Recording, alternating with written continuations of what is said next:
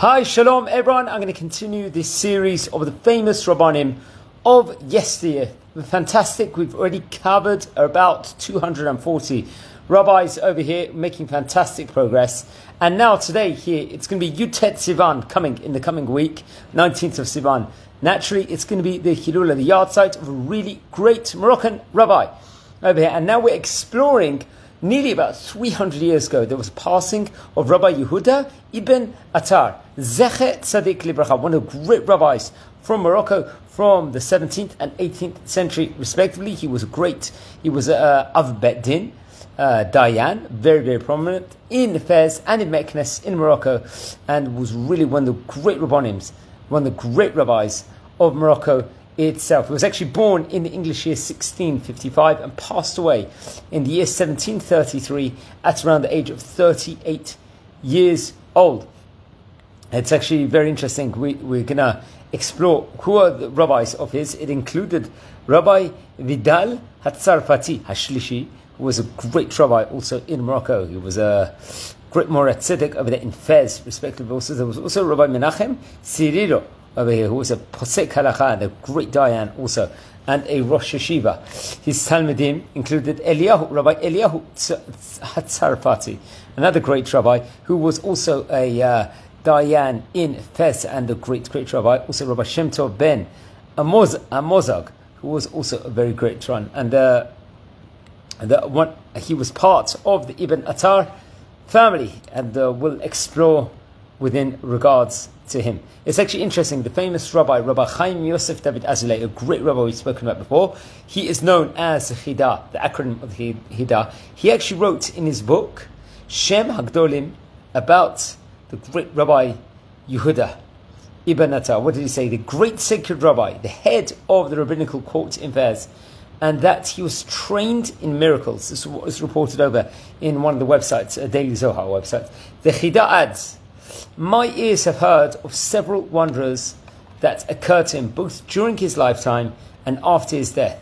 I heard from our rabbis, the sacred dones of the West, that he was a sacred man of God, that he was cast into a lion's den, apparently, employed by the Muslims to extract money for the Jews, and was untouched by hungry lions, and having spent there a day and a night, it's highly doubtful that we will ever be able to reach his exalted levels of sanctity." That's what I quote. I quote from what I'm reading.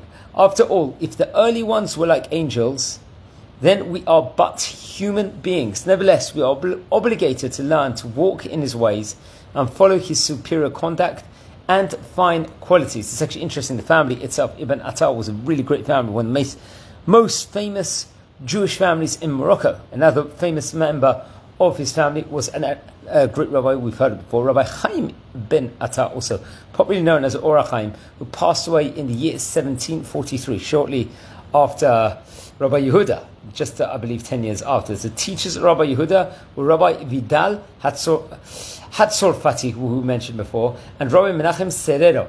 Also, it's interesting, also Rabbi Yehudah went up to be the head rabbi. He was Av Din, head of the Jewish court and head of the yeshiva in Fez for 40 years. A very, very, very prominent position. Now, he had a famous book, a commentary on the Torah called the Minchat Yehudah. And I'll quote something that is said over in the Daily Zohar website. "As the following incident demonstrates, together with his greatness, we find his remarkable humility. Once, Rabbi Yehudah, the head of the rabbinic court in the kingdom's capital, walked past a stand where a merchant sold coals. The man turned to him and said, 'Rabbi, I'm hungry. Is it okay if you stay here to watch my merchandise while I run home to get something to eat?' The great rabbi consented willingly, and the merchant went off. Soon afterwards, Rabbi Yaakov ibn Tsur passed by and was astonished to see the revered head of the rabbinic court sitting in the marketplace by a stand of coals. He inquired as to what was going on, and the rabbi explained that he was asked to watch over the merchandise while the shopkeeper enjoyed his meal. 'But what about the honor of the Torah?' was posed to him," asked Rabbi Yaakov. Rabbi Yehudah smiled and said, "I have always wondered about the testimony of Rabbi, who is that Rab Yehudah Hanasi, that he was prepared to fulfill the wishes of every individual. Anything a person tells me," I'm quoting, "I would do. Now I understand what he meant, that even if he would be asked to watch over bags of coals, he would agree. And if Rabbi would agree, then certainly I must. So that it's going to be his Hilula here on Yutet Sivan over here.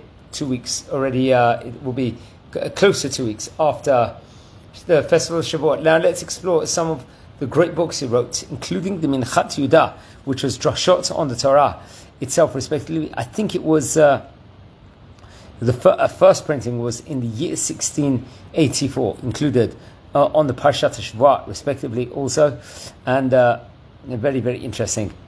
Also, there was a Shir Michtav, also, which was on Halachot, on Shchita, and on Treifot, also. This was, I think it was printed by, through Rabbi Yisachar Dab Segal in Yerushalayim, or in Varsha, respectively, in the year Taf Reish Mem. Also, there was Sefer Al Dinei Get V'Chalitza, very, very interesting. There was a Perush Al Midrash Rabbah he wrote. Also, a Sefer She'elot V'Teshuvot, a Shut, which was actually based on, I think, printed in the year 1733. And I think it was reprinted a second time through Rabbi Moshe Amar in the year 1991, if I am not mistaken also. He was a very, very much a very great rabbi also. So,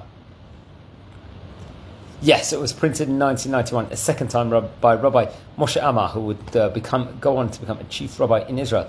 Some of his books remain in manuscript. Also, answers from him are scattered in many of the books of the great Moroccan rabbis of those days. So please don't forget to light candles in the great rabbi's memory.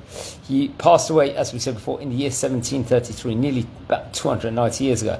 Just over that. And wishing you all a great day. Take care.